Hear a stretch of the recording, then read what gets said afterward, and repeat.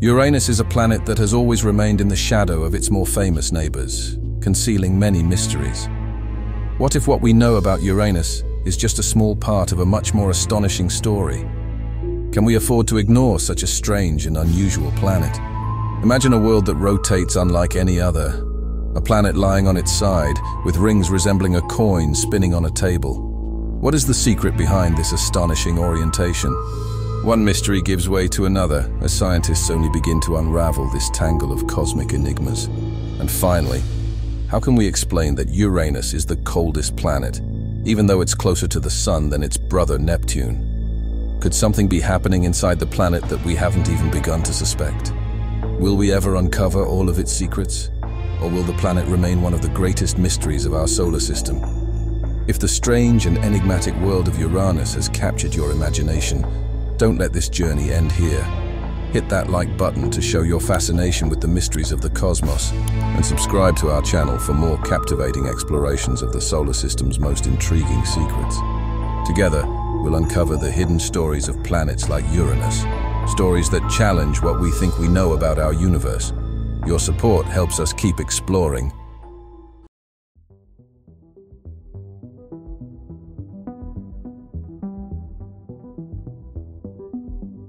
Uranus is one of the most mysterious planets in the solar system. It is the seventh planet from the Sun, the third largest in diameter, and the fourth most massive. The unique characteristics of Uranus raise numerous questions for astronomers. One of its most striking features is its axis of rotation. The equatorial plane of Uranus is tilted at an angle of 97.86 degrees to its orbital plane, meaning the planet rotates retrograde, lying on its side and slightly upside down. This unusual orientation presents a challenge to scientists who seek to explain what could have caused such a significant tilt in its rotational axis. The leading hypothesis to explain Uranus's tilted axis suggests that billions of years ago, a massive object, roughly twice the size of Earth, collided with the planet. This impact caused its current orientation and had a major influence on its formation. During solstices, one of the planet's poles is pointed directly at the Sun, and only a small region near the equator experiences rapid alternations between day and night, where the Sun stays very low on the horizon, similar to Earth's polar regions. Halfway through Uranus's year, the situation reverses, and the opposite pole is bathed in a polar day. Each of Uranus's poles spends 42 Earth years either in complete darkness or in constant sunlight. However, during the equinoxes, the Sun aligns with Uranus's equator, and at that time, day and night cycles become more typical, resembling those on other planets. The last equinox on Uranus occurred on December 7, 2007. An alternative explanation suggests that Uranus once had a large moon, which exerted gravitational influence on the planet as it moved away, tilting the planet's axis. How was this planet discovered, and how did its discovery change our understanding of the solar system? The history of the discovery of Uranus is a key moment in astronomy, as it was the first planet discovered with a telescope rather than known since ancient times. Although Uranus can be seen with the naked eye under ideal conditions, its slow movement across the sky was not sufficiently noticeable for ancient astronomers to identify it as a planet. Uranus was first recorded in 1690 by John Flamsteed, who mistakenly identified it as star 34 in the constellation Taurus. The French astronomer Pierre-Charles Lemonnier also observed Uranus 12 times between 1750 and 1769, but did not realize it was a new planet, mistakenly considering it an ordinary star. Uranus was truly recognized as a planet in 1781 when William Herschel was involved in the observation of the parallax of stars, using a telescope of his own design. On March 13, 1781, he first observed this planet from the garden of his home at 19 New King Street, making the following entry in his journal: "In the quadrant near Zeta Tauri, either a nebulous star or possibly a comet." On March 17th, another journal entry noted, "I was looking for a comet or nebulous star, and it turned out to be a comet as it changed position." On March 22nd, a letter from Herschel to Sir William Watson was read at the Royal Society for the first time. In subsequent letters sent on March 29th, April 5th and April 26th, Herschel continued to discuss his discovery of the comet, comparing it to the planets. On April 23rd, Herschel received a response from the Astronomer Royal, Neville Maskelyne, who remarked, "I don't know how to name it. It could be either a planet revolving around the Sun in a circular orbit or a comet moving in an elongated ellipse. So far, I have not noticed either a head or a cometary tail." While Herschel was still cautiously describing the object as a comet, other astronomers suspected it was some other kind of object. The Russian astronomer Andrei Ivanovich Lexell established that the distance from the Earth to the object exceeded the distance from the Earth to the Sun. The Berlin astronomer Johann Bode described the object as a moving star resembling a planet orbiting outside Saturn's orbit, and suggested that its orbit resembled a planetary rather than a cometary one. It soon became evident that the object was indeed a planet. In 1783, Herschel reported the recognition of this fact to the President of the Royal Society, Joseph Banks. For his merits, Herschel was awarded a lifetime stipend of £200 by King George III, provided he moved to Windsor so that the royal family could observe through his telescopes. The discovery of Uranus was a turning point in the history of astronomy, as it expanded the boundaries of the known solar system and marked the beginning of a new era of planetary discoveries that continued to change our understanding of the cosmos. The discovery of Uranus in 1781 radically changed our perception of the solar system, not only by adding a new planet but also by significantly expanding its visible boundaries. Until that moment, astronomers considered the boundary of the solar system to end at Saturn, the furthest known planet. However, with the discovery of Uranus, the size of the solar system in their minds nearly doubled. Uranus is located almost twice as far from the Sun as Saturn, at a distance of about 2.87 billion kilometers. This was a revolutionary discovery as it showed that the solar system could be much larger than previously thought, prompting astronomers to search for new, even more distant objects. This expansion of the solar system's boundaries had far-reaching consequences. Firstly, it changed the methods of exploring space. Astronomers realized that using more powerful telescopes could lead to the discovery of new planets and objects beyond the visible spectrum. The discovery of Uranus spurred the development of telescopic techniques and theoretical models for the motion of celestial bodies. Secondly, this discovery led to a reassessment of many scientific theories about the structure and dynamics of the solar system, which later helped predict the discovery of Neptune in 1846. However, despite this expansion, the study of Uranus was limited for a long time to ground-based observations. Only one mission, the Voyager 2 spacecraft, flew past Uranus in 1986, providing the first and only close-up images of the planet. Its instruments recorded that the atmosphere of the ice giant is composed of about 85% hydrogen and 15% helium. The spacecraft also discovered rings around Uranus, the presence of a magnetic field, and it identified 10 new moons of the planet. An important aspect for understanding the nature of Uranus is also its ring system. The system of rings and moons of Uranus represents an important and poorly understood part of this enigmatic planet. Although Uranus's rings are not as bright and prominent as Saturn's, they possess unique dynamics and structures. The rings were discovered on March 10, 1977, by James Elliott, Edward Dunham, and Douglas Mink. As of 2008, 13 narrow rings are known, with the minimum radius belonging to the 1986 U2RZ ring, 38,000 kilometers, and the maximum belonging to the Mu ring, about 98,000 kilometers. Weak dust formations and open arcs may exist in the gaps between the main rings. The rings are very dark. Their bond albedo does not exceed 2%, indicating the extremely low reflectivity of the particles that compose them. They are believed to consist of water ice, with organic matter inclusions. Most of Uranus's rings are opaque and have a width of only a few kilometers. The ring system contains little dust and is primarily made up of large objects ranging from 20 centimeters to 20 m in diameter. However, some rings, such as 1986 U2RZ, Mu, and Nu, contain small dust particles, unlike the narrow dim ring Lambda, which is dominated by larger bodies. The The small amount of dust in the rings is explained by aerodynamic drag created by Uranus's extensive exosphere, known as its corona. The age of Uranus's rings is believed to be no more than 600 million years. They likely formed as a result of collisions of moons that once orbited the planet. These moons gradually disintegrated into smaller particles, which concentrated in zones of maximum gravitational stability, forming the rings. The mechanism that keeps the narrow rings within stable boundaries is not yet fully understood. It was initially assumed that each narrow ring is supported by a pair of shepherd moons.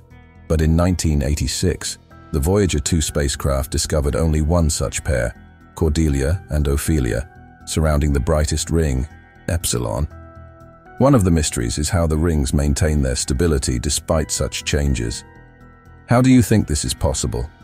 Scientists suggest that this may be related to the gravitational influence of Uranus's numerous moons, which help keep the rings in their current state. These moons themselves represent an area of interest for researchers.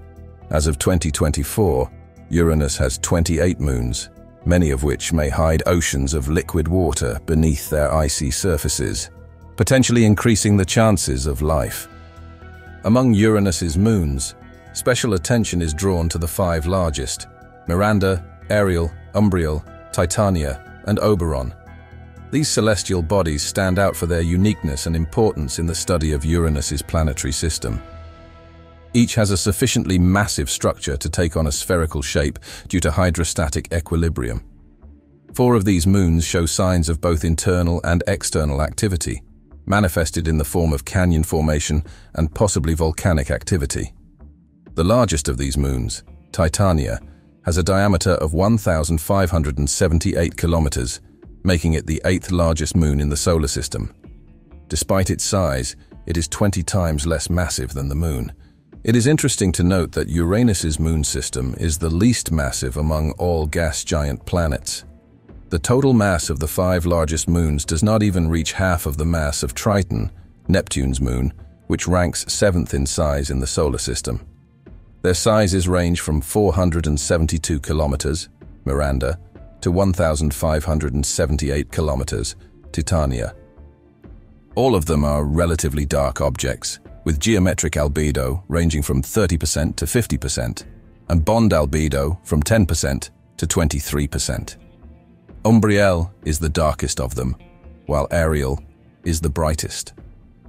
The composition of Uranus's largest moons includes a mixture of roughly equal parts ice and rock, except for Miranda, which is primarily composed of ice.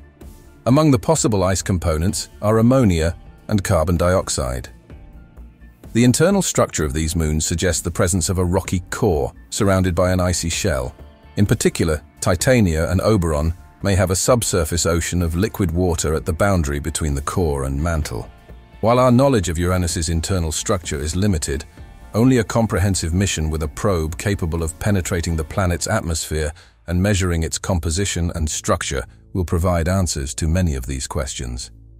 What secret does the mysterious magnetic field of Uranus hide, and what have we uncovered from its unpredictable behavior? The magnetic field of Uranus is one of the most mysterious features of this planet, setting it apart from other objects in the solar system. When Voyager 2 flew past Uranus, it recorded an unusual magnetic field that was not only offset from the planet's rotation axis, but also exhibited a complex, asymmetrical structure. A unique aspect is that the axis of Uranus's magnetic field is tilted 59 degrees from the planet's rotation axis, making it the most tilted among all known planets in the solar system. This deviation results in a highly unstable magnetic field, with a unique interaction with the solar wind. Such an orientation of the magnetic field raises numerous questions for scientists. One of these is the source of this field. On other planets, such as Earth or Jupiter, the magnetic field is generated by the movement of liquid metal in the planet's core, which creates a dynamo effect. However, for Uranus, this mechanism remains unclear. There is a hypothesis that Uranus's magnetic field may be related not to its core, but to its outer shell, where high pressures and temperatures lead to the formation of unusual states of matter, such as superionic water, a form of water where oxygen forms a crystalline lattice while hydrogen moves freely through it.